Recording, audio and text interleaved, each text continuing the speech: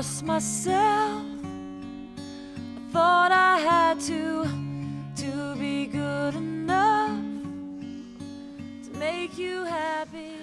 I'm so grateful to hear you speak about the crying for 10 years, because I just, in the last 5 to 6 years, I feel like it's just been a growing kind of Niagara Falls of crying.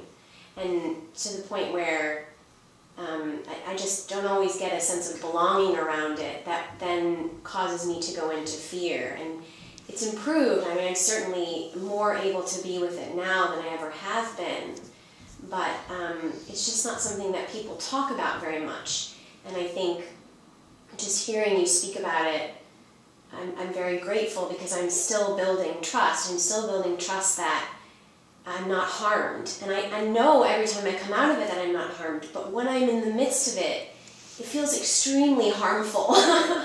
A lot of the time. Not all the time. Sometimes there's enough space that I am able to watch, but when it really kind of rips through, I understand why a lot of people don't go there, you know? And I feel at this point that I don't even have a choice. It's coming to a point where I really can't stop it, or if I want to stop it, I can, but then the minute I'm alone, you know, or the minute I feel that I'm in a space where I can let it out, it comes out. And yeah, and it's just so out of my control. And I've been having these memories of just from a very young age how much I grappled with control and being out of control, and particular emotionally out of control, and how not okay that was in my family, and so I'm like, do you have a question, Emily, or are you just going to keep talking about yourself? That's my thought. But I would say that on Sunday, I'm in a relationship with this man, and on Sunday, and it's certainly the most vulnerable I've ever been in relationship. It's the most I've ever really let myself not know, and really just stayed. And he lives in LA, and we've been doing this long distance, and I felt something coming, and the whole day before I was crying, and the whole day of I was crying, and then when we finally spoke, he said that he's really having a lot of doubts about us moving forward in our relationship as it is. And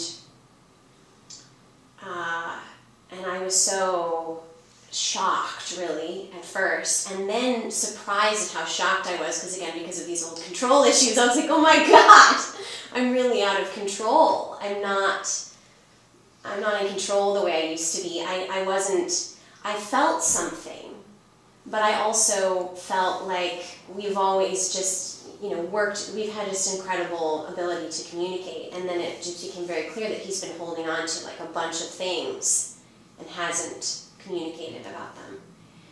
And so they've been building, and then it just was kind of this. So I had all these questions when I was talking with Kirsten earlier this morning, but now I don't really know what the questions are. I think I was amazed at how, even laying in bed that night, how I realized I was still attached to him, attached to what we were after all the work, and after all of the, we're free and we take it one moment at a time, and we see that all of a sudden, just the mind went crazy about the memories and the future hopes, and, his promises, and to always be there, and, all of that. And I got really caught up in it, and then I'm going to come back, and I'm going to get caught up in it, and I'll go back, and that's where I'm at. So. Oh, that's very transparent. You are cracking wide open, yeah, that's good. It's this thing, it's like this thing that we believe that people are people, and that we believe that as a person we want to relate to a person, and that there's love in that interpersonal relationship. I mean, that's the Cinderella story, and that's the way it is, and it seems to take a lot of this crying and cracking open, and it's all good because it all has to come up and it all has to heal. The wound has to heal. It's not going to heal if it's all sealed shut. But it's so intense. It's dysfunctional, you know, and that's why people try to get back into control and shut it down and be a mature, functioning adult, you know, get back to being, and that's not going to satisfy us either. There's a love inside of us that is not going to be content with being a mature, functioning adult even, you know. So, but I feel like when I started to just realize that people were just reflections of thought, of consciousness, you know, we think of them as like living, breathing, mind of their own histories and their own ambitions, and you know, we got kind of this construct. Then it's kind of, it never works out because we're trying to relate to something that's really outside of us, and the whole point is to relate to the self that we are, the source that created us, and the self that we are within us. So, you know, then when you start to say, he says, I doubt our relationship and I doubt our future and this and this and this, those are the doubt thoughts coming up. And like Jung talked about, the shadow self, it's filled with doubt thoughts. I couldn't even, like, when will this end? How many years of doubt thoughts do I have to go through, and how much darkness? What a dark night of the soul. This is like a thing that goes on and on. But actually, you start to feel gratitude for all the reflections, like, wow, I've got some major control issues or doubt thoughts that I really need to look at, and he was just reflecting them back. And somewhere there's even a gratitude for that. Yes. Like, oh my gosh, it's helping me. It helped me. The outcome, that's the killer, is when we've got the outcome in mind. We've got some kind of a form outcome of how the relationship should go, ideally, and grow and build trust. And you know, we have these images of people like growing old together, like the Notebook, yes. Dying in bed together. Yeah, that's what I want. I want a love that will take over. And I'll be curled up with me in bed, even when I've got Alzheimer's and I don't know who I am or who anybody is. It doesn't matter. They're still in bed with me and holding me, and then we die together. You know, it's very romantic. But you know, but even that, you know, it's like it still has an outcome in mind, and we've tricked ourselves into believing. We see some witnesses of what seem to be mature, healthy, and die-in-bed relationships, and then we go, oh, okay, that's the ideal. That's what I'm not going to settle for anything less than that. And there's something even more vast than that. This unconditional love, agape love. It's spiritual in the truest sense. And it seems like all this other stuff has to go, including specialness. Yes, it Did you write a song? I certainly did. About a special relationship that you had? Yeah. And you felt just like she did? I did. And you had to go rise up? I did. My call for agape love must have been strong. Actually, I wrote this before I came into community and started practicing intensely undoing specialness. But I was reading the course, and yeah, I did write this song called Ever After, Happily Ever After. Oh. Happily Ever After was certainly what I wanted. And, you know, the least of all me, I would have thought, could have undone that. I want a person to grow with and walk to God with. You know, it was, yeah, it's just, I know it's for all of us. But, you know, and you learn it's like a good thing. One person forever, you know, we have to unlearn everything. So, yeah, I wrote this. This is the kind of song I wish that they had at the end of all those romantic movies, where you're just, your emotions are all strewn all over the theater, and you like, is there a lesson here? Is there a lesson in this? And this song really is like the lesson that there is something beyond. But I could feel the catharsis of just writing it and singing it. That's probably how you heal, just hearing this song and singing it to yourself. Exactly, it's amazing. Like I wrote this before I was in this intense undoing of specialness, and it's almost like I wrote it, like the call of my heart was so there before I even knew it, like when I was trying to hold on, and then, yeah. It could be like Delilah. This song goes out tonight to Emily and Tyler. Hope we hold you in our prayers for this. Awesome. Thank you. Healed. You're already healed.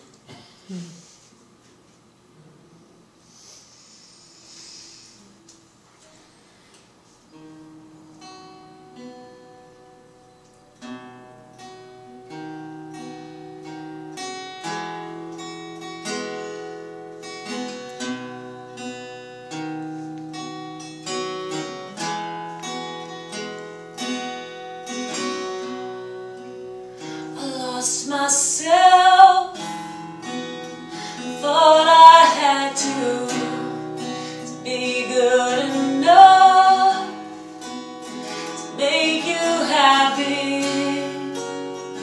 You're not really happy, are you, babe? We're not happy, we're not happy yet. We can't live together. I've been so lonely. Ever wanna just give in and run to me and hold me?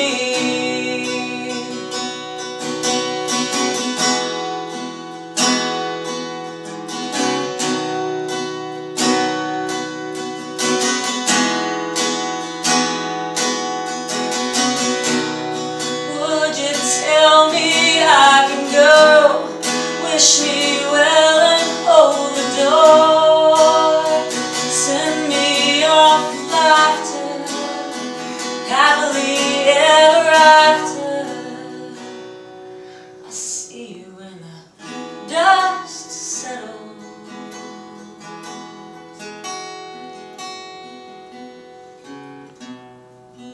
Pain in your eyes, my body numb, to set each other free. That is love. What's the definition of happy? I'll find it and I'll let it consume me.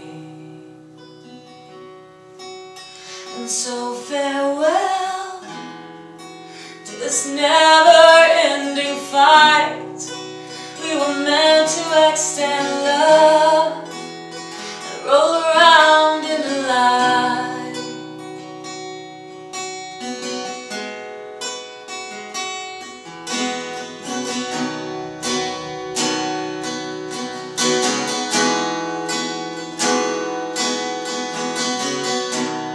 Would you tell me I can go? Wish me well and hold the door. Send me off with laughter, happily ever after. I'll see you when the dust settles.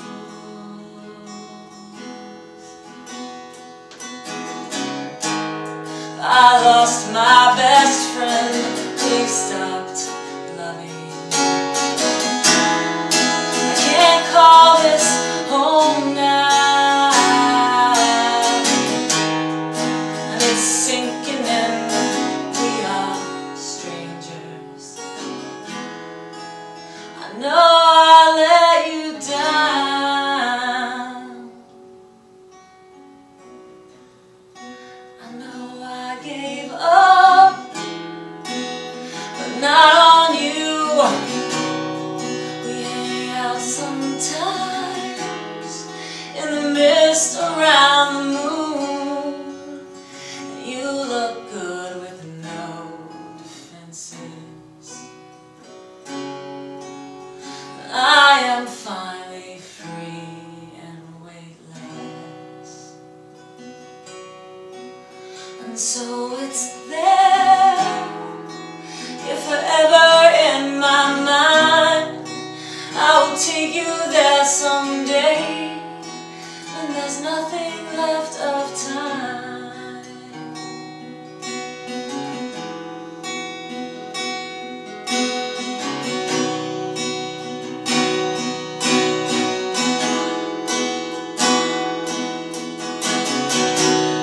Would you tell me I can go?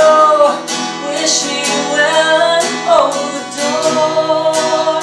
Send me off with laughter, happily ever after. I'll see you when the dust settles.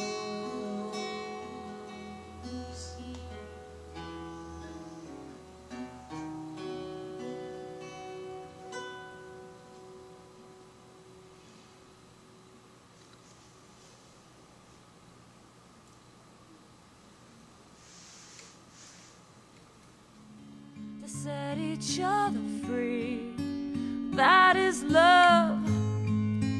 What's the definition of happy?